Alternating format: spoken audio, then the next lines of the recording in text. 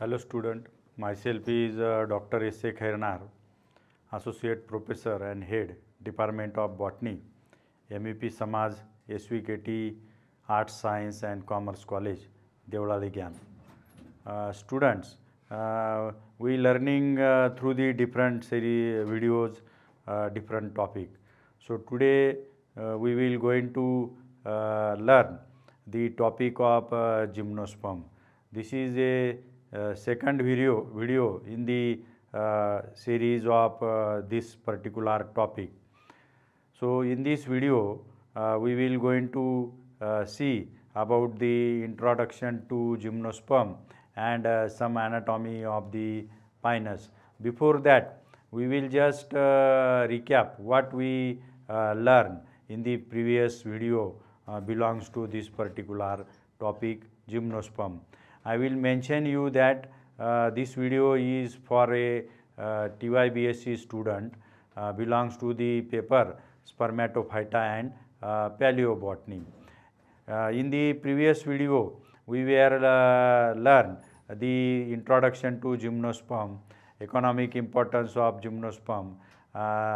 In the economic importance, we were learn the ornamental importance, food importance, timber importance and medicinal uses of gymnosperm. Our today's session agenda is we have to introduce the one of the example of gymnosperm, and that is a Pinus. So in our today's session agenda, we have to see the introduction of Pinus, then we have to get learn, or we have to get understand the anatomy of Pinus stem. Also we have to get understand the TS of leaf or needle of Pinus. This is what our today's session agenda. What are the learning objectives of our today's topic and today's this video? In the learning objectives of our today's topic are, we have to know the Pinus plant. It is one of the gymnosperm plants. What are the typical features or morphological features of these plants are there, that we have to get know. This is one of the objective. The another objective is that we also have to learn more about the Pinus with concern to morphological structure of Pinus plant. We have to get understand the anatomy of Pinus stem and anatomy of needle, that is a foliage leaf of Pinus. So these are the today's learning objective. With concern to these learning objectives, we will going to learn the Pinus, one of the gymnosperm plant. So first of all, we will see introduction to Pinus. So you can see the image displayed on the screen. These are the images of Pinus plant. The Pinus plant is a very heighted or long size tree, and its shape is very typical. In the maturity, this particular plant forms a pyramidal shape, and that's why it has got a place in the garden for ornamental purpose. The Pinus is one of the dominant genera of coniferales. This belongs to the order Coniferales of gymnosperm. It is one of the conifer. Worldwide, this Pinus has 105 species, and all the species of Pinus are found distributed in temperate region of the both hemisphere. But in the from that both hemisphere, it is more towards the northern hemisphere. You can see the map is also shown there, that shows the different stratification of our earth, and towards the temperate zone of north and south, the Pinus shows the greater distribution. From the image you can see that how pyramidal shape of Pinus tree is there, and because of this evergreen nature and pyramidal shape, the Pinus has got place in the ornamental plants, and that's why it can be used for beautification of garden, then formal gardening or formal row plantation. So for these purposes we can use the Pinus tree. So morphologically, Pinus is one of the tall size evergreen and beautiful nature tree. It is perennial in nature. It has some xerophytic characteristic feature, and that's why it is also said that it is a xerophytic kind of tree and widely distributed in northern hemisphere. It grows at mountain tops, hill, at high altitude region, and in general the Pinus trees present favors cool and cold climate for their growth. The morphologically, the shape of Pinus tree is pyramidal or conical and forms a evergreen dense forest.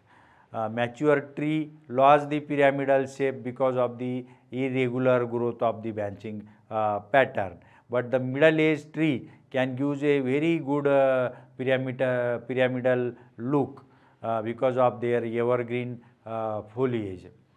A whirl of horizontal branches is produced in the upper part of the tree.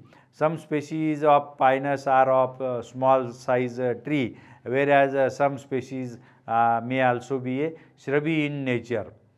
The main stem of Pinus tree is cylindrical and covered with a bark.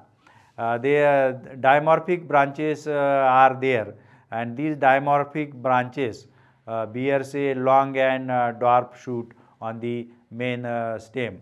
Also, there are two kinds of leaves we can see in the Pinus plant, and that are specially scale leaves and green acicular or foliage leaves. They are called as needles. You can see in the image at the base of foliar leaves, the small brown scale leaves are present, and these scale leaves are very small and they are having a function of protection to the foliar leaves. Whereas the foliar leaves are always remain green. They may be grow in singly, or they may be grow in the number of 2, 3 or many, and accordingly they are called as a monofoliar, monolocular, bilocular, trilocular or pentafoliar. So according to number of needles, they may called such names. The Pinus has a long taproot system. It is a monoecious plant, and reproductively male and female cones form on a separate branches in the same plant, and that's why it is considered as a monoecious. There are 6 species occur in northwest and northeast Himalayas of our country. You can see this is this image showing you the structure of foliar leaves in the cluster. The scale leaves are brown in color. They are scale-like, thin, flat, minute, and borne on a long and dwarf shoot. They are non-photosynthetic, and their main function is protection. Whereas the foliage leaves are needle-like or acicular. They are green, develops in cluster at the apex of dwarf shoot only. There are number varies between 1 to 5 or 25 to 40 centimeter long. They shows spiral phyllotaxy, remain attached for 3 to 10 years and gives green appearance to the plant. The main function of these foliar leaves is photosynthesis.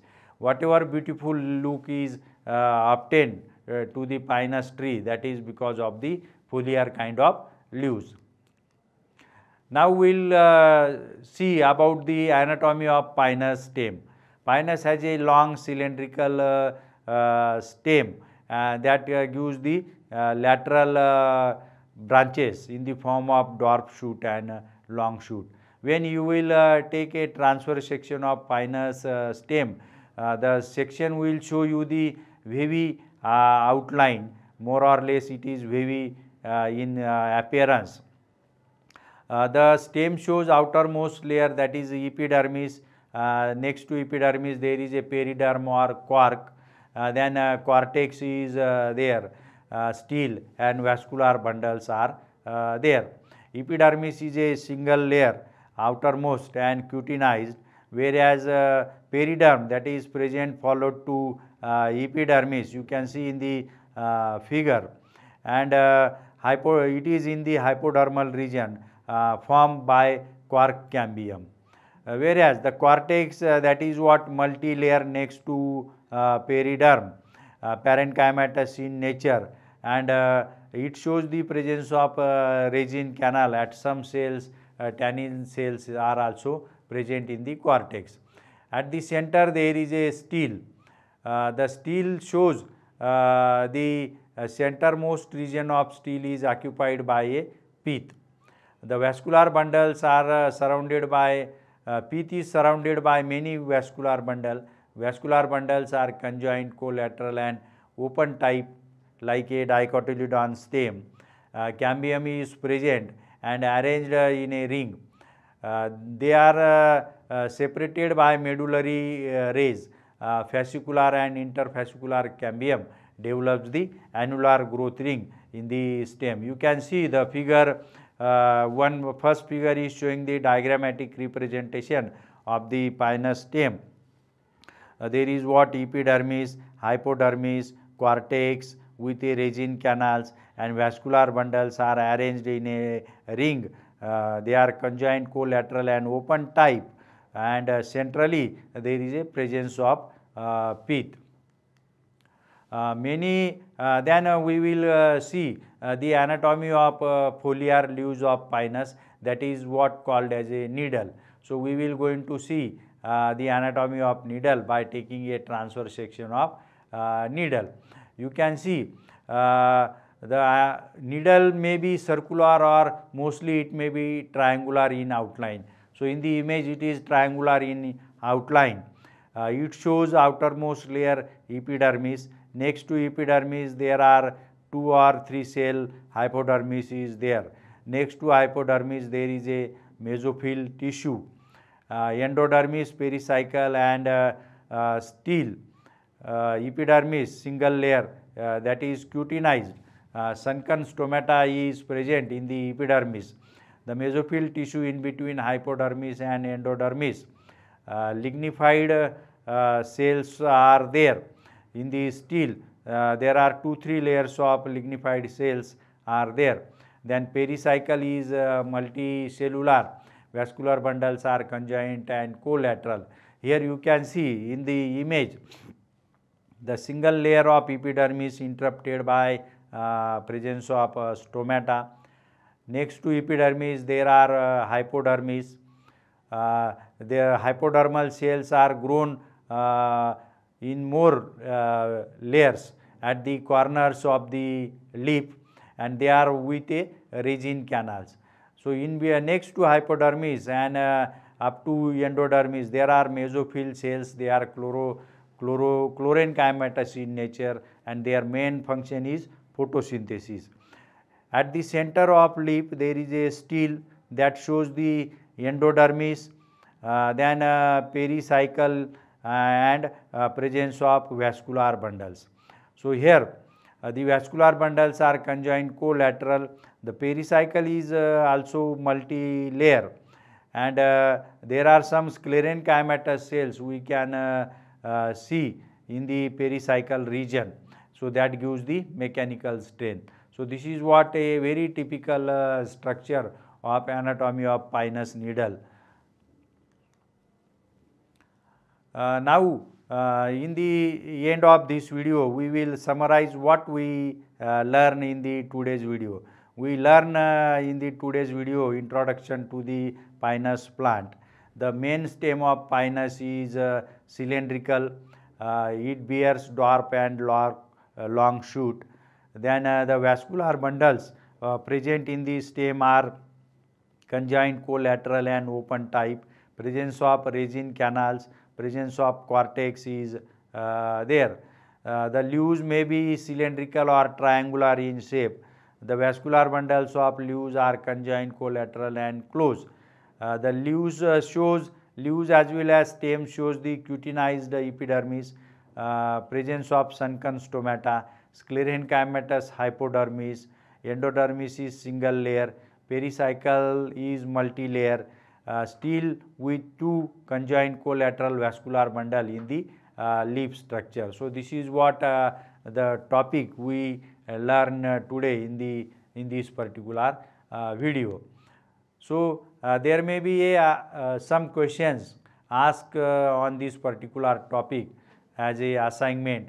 So that are what? Sketch and label TS of Pinus stem. So while answering this question, you have to draw the transverse section of figure of transverse section of stem and label the all parts, and you have to describe the each layer from epidermis to the center pith. There may be also another question asked to you, that is sketch and label the TS of Pinus needle. So here you have to draw the figure of TS of Pinus needle or foliage leaf. Then you have to show the different parts and label the different parts from outside to the center of a leaf. For example, the outside there is a epidermis ruptured by sunken stomata, then hypodermis, then mesophyll tissue, endodermis, pericycle, and vascular bundles of a leaves. So this is what a probable assignment on this particular today's topic, that is what a study of Pinus. Thank you.